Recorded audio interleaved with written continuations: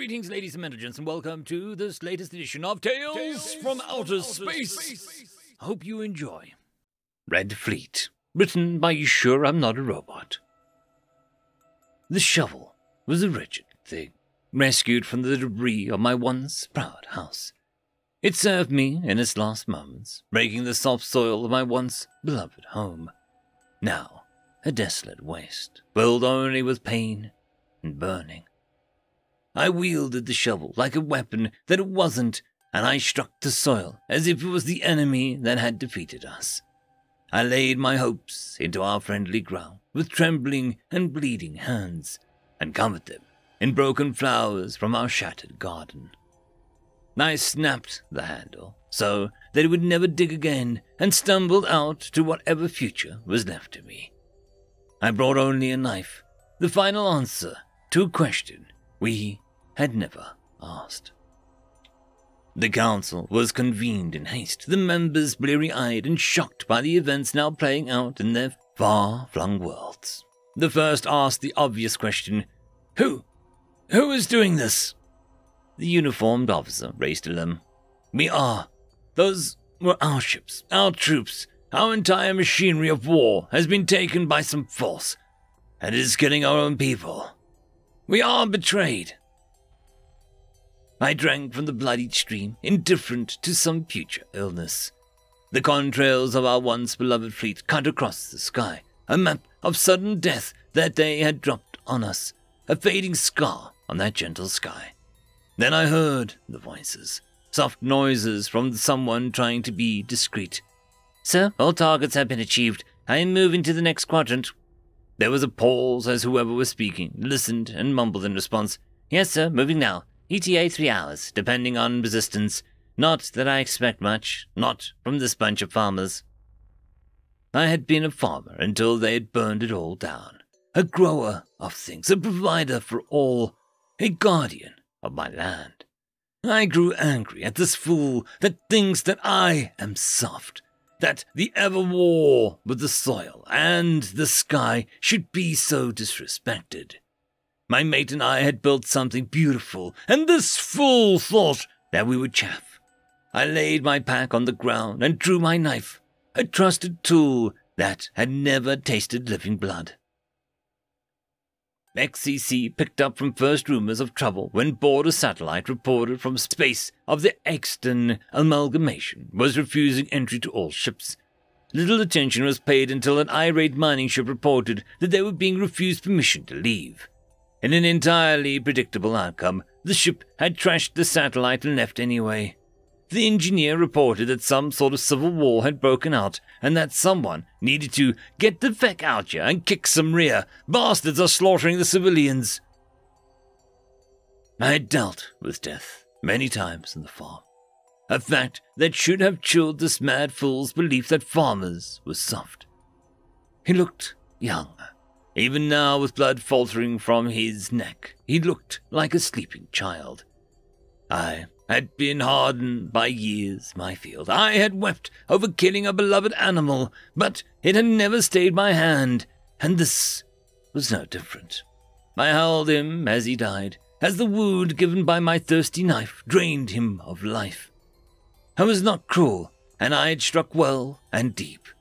It was soon over, and my few tears mingled with his blood as I whispered passing words to him.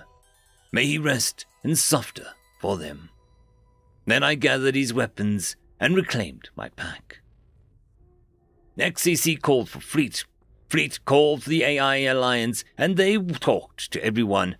Within an hour, a grim picture of opportunistic betrayal and rampant murder was the focus of humanity. The director watched as his staff got a little older, a little grayer. All right, declare the system of the Axton a disaster area. Pull our people out. Get diplomats in there right now. Send them in battleships. Fleet, I need you ready to take a whole fecking mess down. If they can't fly, they can't blow up their own cities. Intel, I need you to track and trace this mess. Find out who I'm supposed to talk to. Ask the Red Fleet to move, with my compliments, and tell them that we will pick up the bill. The polished wheels of mankind spun up, determined that those that could be saved would be, No life taken freely, no death inflicted without consequence. Humanity stood with the ghosts of its failure, watching and trying to be better. The Red Fleet was a curious thing. At once heavily funded by humans but designed for everyone else. It was a bizarre offshoot of the Library Project and indeed shared some of the same ideals. The Red Crescent, Red Cross, and the Red Pie had found themselves handed problems with all types of xenolife and had bounded together to exchange information. Then personnel. Then they were handed the charter and the budget and told to carry on. They were given retired fleet ships as a matter of course, and they were sponsored by anyone that needed to save their reputation. It had come as something of a shock to a collection of people that had just wanted to help when they became a political and logistical force in the galaxy, and between themselves they referred to themselves as disasters are us. This practiced fleet began to converge on the disaster area. The weapons were in sad state. I took them apart and gave them a sort of attention that they deserved, a deep clean, and with a whispered apology. A young man that lay cooling on the dirt was obviously remiss in looking after his tools. I searched him for ammunition and took what he had. I left him with my knife in his hand so that he wouldn't face the demons without a weapon. His comms chattered at me, familiar and local voices calling death on me and mine. My new long gun would meet them on the road, and the sun would fall on their dead, as it had fallen on mine. This is the Human Rescue and Recovery Fleet. We are responding to a declared disaster in your territories, and we need data. The Xeno satellite sat there being stupid until a canned voice stated, "No ships are permitted. Please apply to your local consul for a visa." The director for the Red Fleet shook her head. "Okay, tell our engineers not to punch that piece of crap out of space or hand its broken shards to Intel. I expect a report about nothing in an hour. We move to the first target now." She looked at her notes. A farming world with 53 million inhabitants and a 3% attrition rate. Crap. That was a lot of bodies. She hit the comms. "We're going into ongoing war. We know nothing yet, so gear up." She paused for a moment, and then steeled herself to continue. "This is a bloody mess. Civil wars mean you can't trust anyone. Get on the ground and save what we can. May Danu preserve us." The tree was old, well-grown, and often cropped. My neighbor used to talk to them as he worked. He called it honoring them. He had been alone too long since his mate had passed, but it had seemed to work. I found a few words and asked it to take my tired weight as I crawled up into the cover. Once I had settled in, I had a perfect view of the bridge, and the chattering voices from comms told me that it wouldn't be long. I broke open a few supplies my drained mind had thought to grab. My child's lunchbox, ready for a school day. That would never happen in a school that was now burning.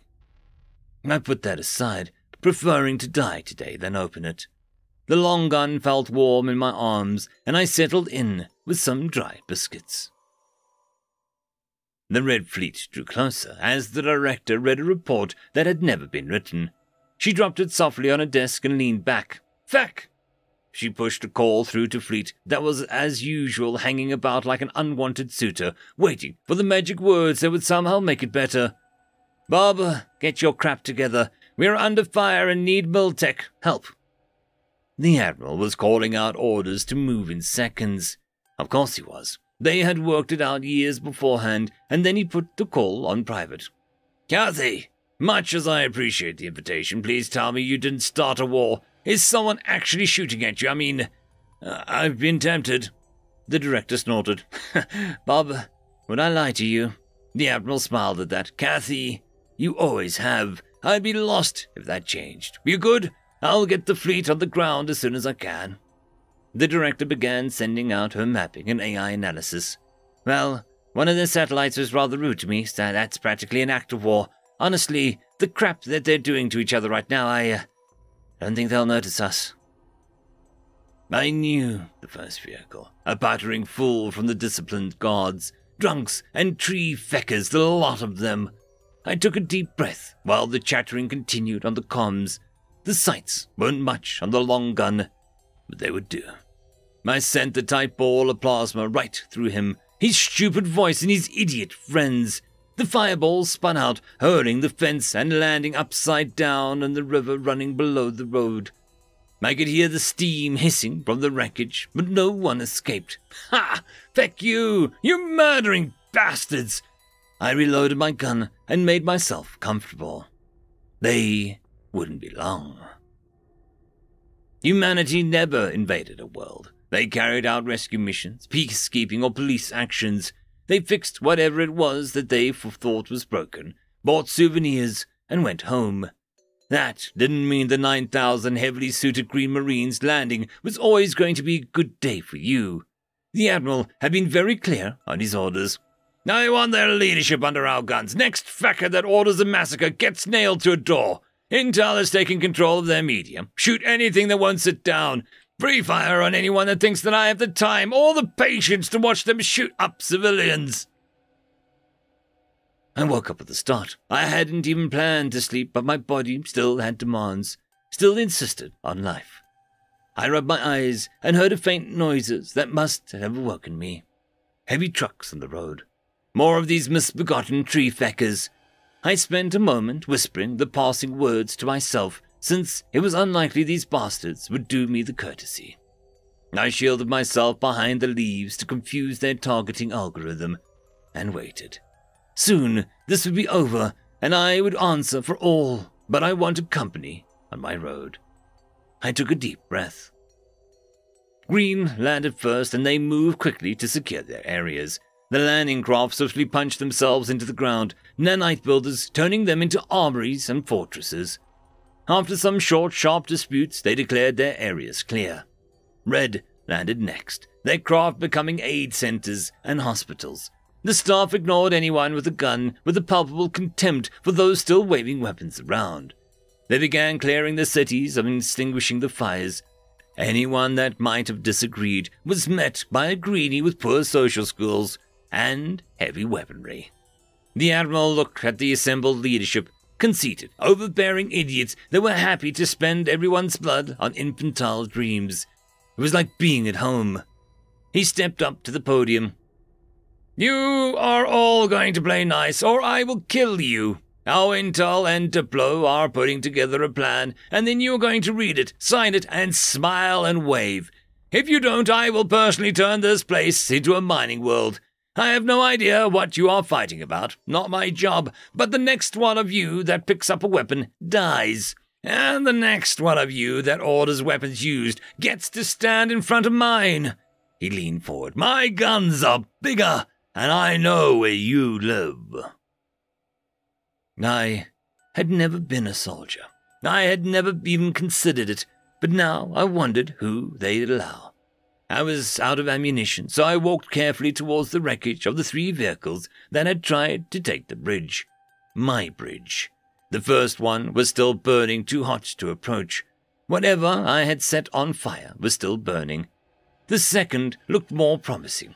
A delivery truck that had slammed into the fence and stalled. I'd obviously shot better than I thought, since the driver was dead at the wheel.